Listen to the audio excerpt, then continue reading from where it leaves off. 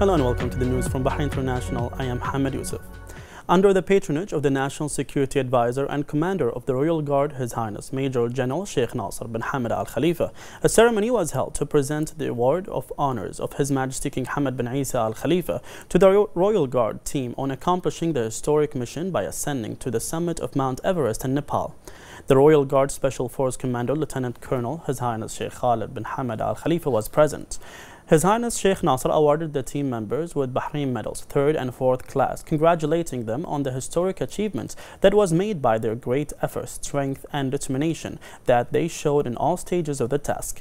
His Highness affirmed that this honorable achievement would not have been achieved without the follow-up and directives of His Majesty the King and his constant care for the Bahrain Defense Force.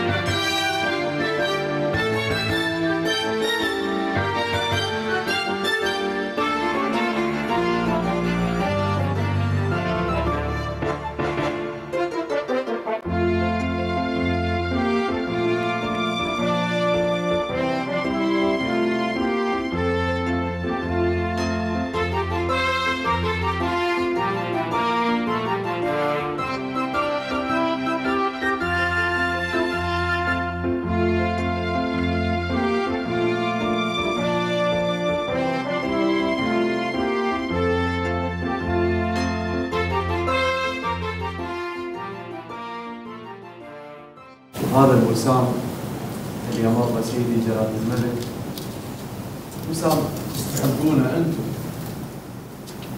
على مو بس هذه المهمة، هذا عذر واحد إن احنا نميزكم ويكون لنا الشرف إن احنا نقدم هذا الوسام باسم سيدي جلالة الملك على جهودكم المبذولة في طول خدمتكم العسكرية. خير من يمثل وحدتنا، خير من يمثل ديرتنا في الداخل والخارج. يعني سيرتكم الذاتية انتم بنيتوها بنفسكم. انتم دائما تذكرون شو اقول لكم، الحين بتذكرونا. دائما ما كنت اقول لكم يعني اسمكم انتم بتسطرونه في التاريخ غصبا عن التاريخ. تنحتون اسماءكم في سجل مملكة البحرين القوة. طبعا بافعالكم بهالسمعة دي اللي انتم كسبتوها، والصيت هذا اللي اعطيتونا اياه كلنا، ان احنا نفتخر في جنود مثلكم. البحرين كلها تفتخر، ولكن الملك الله يطول عمره يعني حرص علي اني اوصل لكم تحياته وتقديره واعتزازه وافتخاره باللي انتم قمتوه. يمكن اللي سمعتوه منه كان شيء بسيط جدا، لكن اللي انا اسمعه بشكل يومي عند ضيوفه وعند المسؤولين وعند ربعه، يتكلم باللي انتم قمتوه بشكل تقريبا يومي. فهذا جميل بسيط نقدر احنا نرده للبلد، وانتم عز الله انكم ما قصرتوا، وان شاء الله منها للاعلى. ولا اوصيكم تذكرون اول يوم قلت لكم قبل لا تسافرون الى قمه ايفرست، اخر شيء قلت لكم اياه وانتم صاعدين للقمه في الفتره دي كلها 79 يوم اللي انتم قضيتوها، لا تفكرون في القمه ولا تفكرون في الصعاب، فكروا ايش بتقولون للناس لو رجعتوا البحرين. فكروا في قصص النجاح، فكروا في الهام الناس. شنو هي معنى المغامره؟ شنو هي معنى روح الفريق الواحد؟ شنو هي معنى المواصله مهما كان الصعب امامك يبين لك انه مستحيل. هذه كلها جمعوها كافكار، لان عندنا لكم برنامج طويل، سواء اذا كان اعلامي ولا زيارات ولا محاضرات. نبي على الاقل كل واحد منكم يطلع لنا واحد مثله، تكون ان شاء الله البحرين. قواكم الله.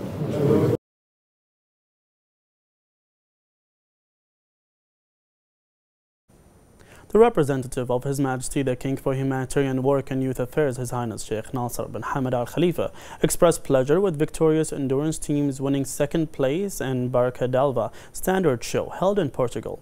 His Highness congratulated the UAE M7 stables on the occasion of rider Faris Ahmed Al Mansouri's winning first place and rider Rashid Saeed Malhouf's winning third place. His Highness affirmed that victorious teams winning second place proves its status in European participations, becoming a model and making honorable achievements, which reflects the status of Bahraini endurance and its development.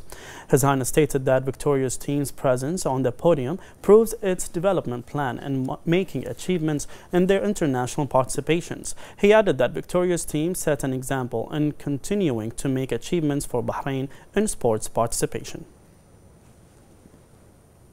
The first Deputy President of the Supreme Council for Youth and Sports, President of the General Sports Authority and President of the Bahrain Olympic Committee, His Highness Sheikh Khalid bin Hamad Al Khalifa, held a remote meeting with presidents of sports associations to discuss the authority's strategy to develop the sports system.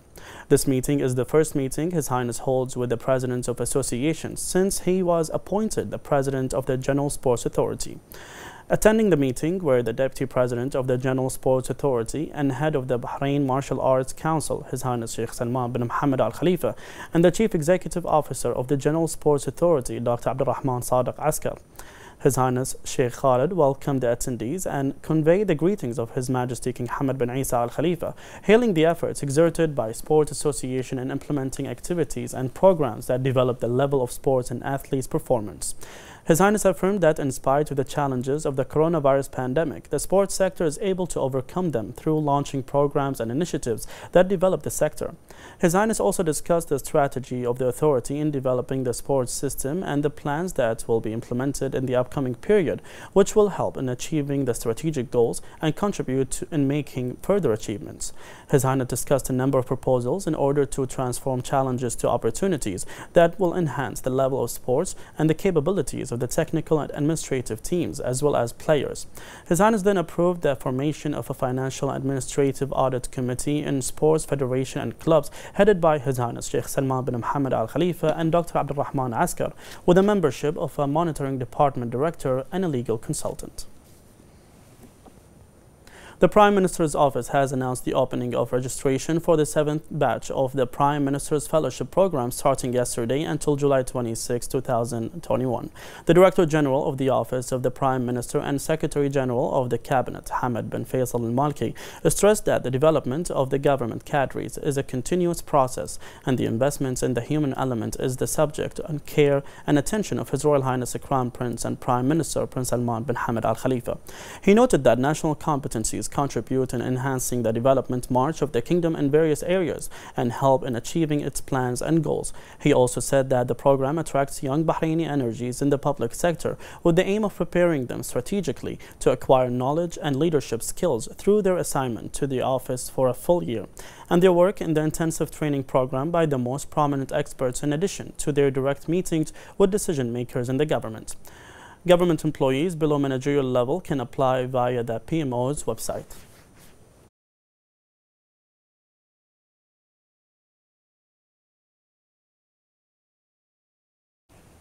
The 9th Annual Summit of the International Day for Small and Medium Enterprises, entitled Small and Medium Enterprises and Digital Transformation in the Light of the Coronavirus Pandemic, was launched in Bahrain today, organized by the Bahrain Small and Medium Enterprises Association in cooperation with the World Federation of Small and Medium Enterprises, UNESCO, and the United Nations Office over a period of 2 days. To speak more about the event, we are joined over the phone by the United Nations Resident Coordinator and Chief of Mission of IOM in Bahrain, Mr. Mohammed al-Zarqani.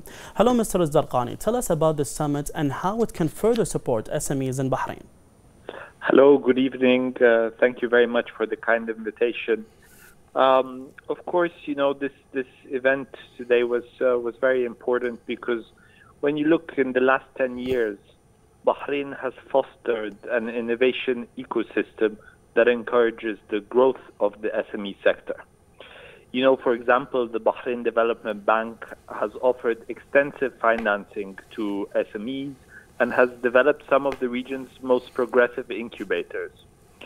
You know, we always quote very good examples, very good regional examples here coming from Bahrain, and Tamkeen is another fantastic example of that, which continues to encourage the creation of enterprises and provides support necessary to increase the productivity of the kingdom's SME sector. You know, another very, very positive step that we really recognize as well is that in 2017, when Bahrain launched the 100 million Al-Waha Fund that invests directly in SME development. These are all very key milestones, and nonetheless, another big milestone, 2019, when the cabinet resolution on allocating 20% of government procurement and tenders to SMEs. So these are all very, very important milestones, very important steps forward. But we need to understand as well that today, perhaps more than ever, the SME sector are in need of critical support. SMEs have been hardest hit by the COVID-19 pandemic, and the road to recovery will not be quick, nor will it be easy. And while there are already some encouraging early signs of recovery here in Bahrain, recovery must be inclusive and must deliver sustainable development for all. You know, as His Majesty King Hamad bin Isa Al Khalifa's economic vision 2030 lays out, you know, the economy and indeed the society more broadly must be based around three guiding principles. One is sustainability, two is fairness, and three is competitiveness. In the language of the UN and maybe the SDG 2030 agenda, we say we must make sure to leave no one behind. We must build back better. So this is a very important message to say that, you know, today's event was very important because it recognizes the role of the SME sector and how important and key it is to the economy, to future job opportunities, and how much tailored support is needed during this difficult period to recover post the pandemic. Thank you. The United Nations Resident Coordinator and Chief of Mission of IOM in Bahrain, Mr. Mohammed al-Zarqani, thank you for joining us. The national vaccination campaign continues to witness a wide turnout of citizens and residents. The Ministry of Health announced that 1,050,788 had taken the first dose of the vaccine, while 968,525 had taken the second. The ministry renewed its call for the community to commit to all precautionary measures and take the initiative to register for the coronavirus vaccination. The Ministry of Health said today that the number of active coronavirus cases reached 4,420, with 689 recoveries, 302 registered new cases, and 6 deaths. 154 of the new registered cases are expatriates, 144 are contacts of active cases, and 4 are travel-related. The ministry expresses its heartfelt condolences to the families of the deceased and urges everyone to comply with the guidelines issued by the National Task Force for combating the coronavirus.